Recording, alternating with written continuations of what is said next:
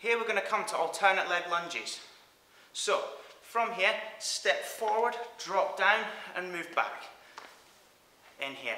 Just make sure your knee isn't going in front of your shoelace line and you're dropping down on the back leg.